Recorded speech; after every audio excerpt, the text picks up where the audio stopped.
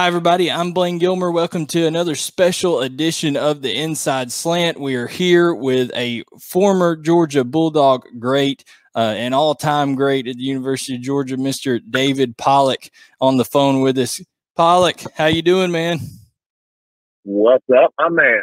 Man, I really appreciate you coming on, and just huge week this week. I don't think it gets any bigger, does it, with Georgia going to Tuscaloosa?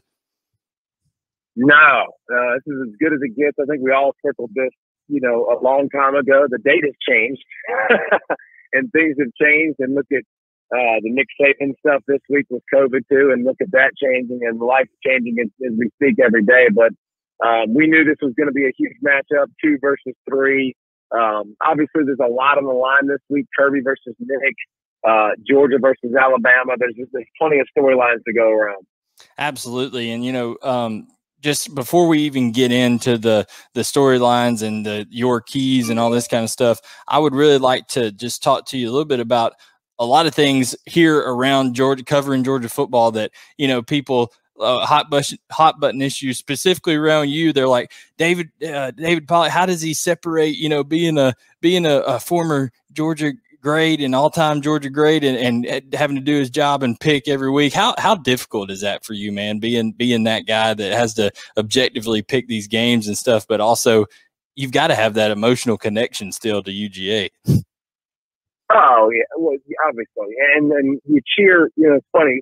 You'll find out as analysts, like me, Kirk, and all of us, we literally cheer for our picks and we want to be right. Except for when I pick against Georgia. I don't want to be right. That's the only time I ever want to be wrong. But I think when I was coming into this business, I remember watching Lou Holtz. And I remember him, and he coached at, Notre Dame and Arkansas and South Carolina. And I remember him watching him on TV, and every time he picked his number on him, every time. And I was like, you know what? I'm not going to do that when I become an analyst. Like, I was like, I'm not going to do that, because every time he talked, I didn't listen. And so I kind of tuned him out, and I didn't want to do that. And I want people to look at me and go, hey, that guy tells me what he thinks and what he believes, and there's no nonsense and no BS. And so, it's kind of the approach I've taken to it. So I don't care. I'm not going to lose any sleep over any of that stuff. I'm going to tell you who I think is going to win the game. I'm always going to cheer for Georgia. Obviously, all the time I spent there and the connection I have to Georgia, I always cheer for them, always want them to win. I'm always like pulling for them, and I've had my heart ripped out of my chest in the national championship game against them in Alabama years ago. And it was the worst feeling ever doing post-game. That was the hardest thing I've ever done, is do a post-game story on Nick Saban about, oh my God, what an unbelievable job of putting in Tua and winning the national championship. And I'm in my heart, in my socks, from losing, because what it would have meant for Georgia and the struggles we've been through all those years, and would have meant for my alma mater. So, it's definitely, you have your heart, but you also have a job that you're paid to do, and that I take a lot of pride in doing it correctly. And that means not being a Georgia homer or through a Georgia lens. I'm going to tell you exactly how I feel, honestly, and hopefully respectfully. Absolutely, man, and it's quite obvious that you and Kirk and all those guys, y'all are doing that, and absolutely trying to give people the most your honest interpretation of what's going to happen before the game. So speaking of that, let's get right into it. It's really kind of the unstoppable force versus the immovable object here with Alabama's offense and Georgia's defense. That's the big, narrative coming into the game. How are you kind of seeing things between that matchup specifically to start off with? Well, I think the game, obviously the game that's going to be a big deciding factor in the game. To me, there's one key matchup to watch instead of going position by position and boring the crap out of everybody. To me, the slot receiver, the inside receiver, will decide this game. Jalen Waddle versus Stevenson versus Webb versus whoever else Georgia puts in there. I think Georgia's going to hold up just fine at corner. They got multiple guys that can rotate in and out, they can play, that you trust. But it's a slot receiver that's a playmaker that's going to get screens, that's going to get slot saved and different things that will decide it, because Georgia's defensive line is so good and so talented, and they can rotate in and out. And but if I had to pick an area that I think is the most vulnerable, that would be the matchup. Absolutely, man. You know, I mean, just those slot receivers just in themselves are hard. I mean, it doesn't matter necessarily who that position, just defending it in football with two-way goes and all that kind of stuff absolutely is just unbelievable part of the game and a big advantage for offenses here. So in terms of, up front, with Mac Jones, I mean, I know that Mac Jones has been able to just pick people apart.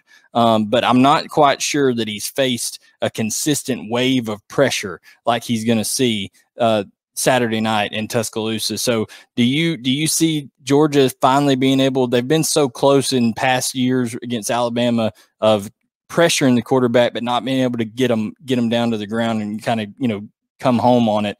How do you see that dynamic ending up in this game?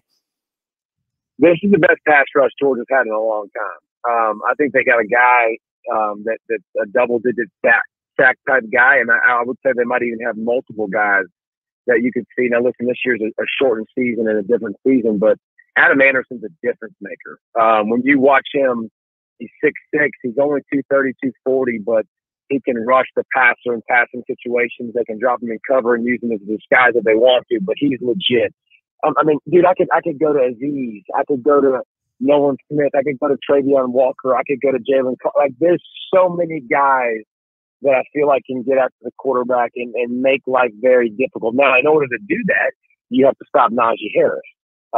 He's one of the best backs in college football, and credit to him. That didn't develop so well over the years, man. He was just an athlete when he got there, and then he started to learn to run and be more patient and find holes, and now he's a great receiver out of the backfield just to add into the mix of I'm a pain in your butt offense. Now he can do that. So I definitely think that when you look at that side of the football, you have to affect Matt Jones. You have to get after him a little bit. Georgia is more equipped to do that than they've been in years past, in a long, long time with the depth and the specialty guys they have. Absolutely. That thing is going to be absolutely, unbelievable matchup between that huge offensive line of Alabama and that relentless defensive front of Georgia. Finally, man, I wanted to talk about, Georgia's offense. I know I heard you talk in a podcast earlier this week talking about Stetson Bennett hitting 20 miles per hour on GPS. What? People don't even realize Crazy. that. No, I don't realize. I mean, it's the light skin analogy. That's what it is. It's, if you're a light skinned guy, it's usually you're a try hard. Like Wes Walker, smart, heady, sits down the right route, But Stetson's an athlete, man. He's not big, but his feet will play a big part in this game, and his ability to run the zone read and keep the ball sometime, and run the jet read and keep the ball sometimes, and to make plays when they're not there. When something's covered initially, can he scramble and can he go by and make plays? So I think that that Georgia's offense is going to be a lot better off in 4 weeks, 3 or 4 weeks than it is right now, and it's going to continue to grow and evolve because so many offensive linemen you're breaking, you're still breaking in a rapport with your quarterback. So there's a lot that has to continue to develop. But Stetson's going to have to play great, and his speed is going to be a big part of the game plan.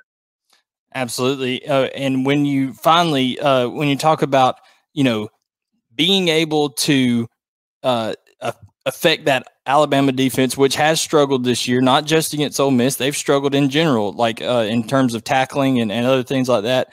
Do you think the talent level, even though the execution hadn't necessarily been there, do you think the talent level has evened out between Georgia and Alabama, where Georgia doesn't absolutely have to play a perfect game this time, but if they just are who they are and don't make any just critical mistakes, that they're able to get some movement on the Alabama defense? 1,000%. The talent gap has closed. Bama's defense is not even close at the safety positions or defensive line position as it used to be. Listen, you can't just line up and beat Alabama.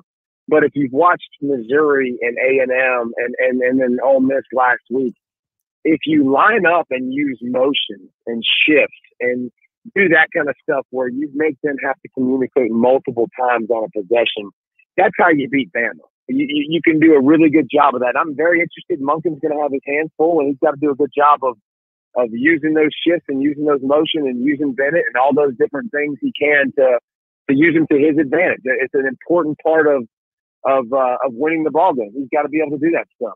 It's critically important. So Bama's not defensively what they used to be by any stretch, but they're still really good. You know, they're still an elite defense. There's still a defense in college football that isn't playing much defense right now. There's still a defense that's really good. And by the way, are going to have a bunch of guys called in the first round and second round of the draft, just like they have in years past. But it's definitely not at the level we've seen some of these Alabama defenses in the past.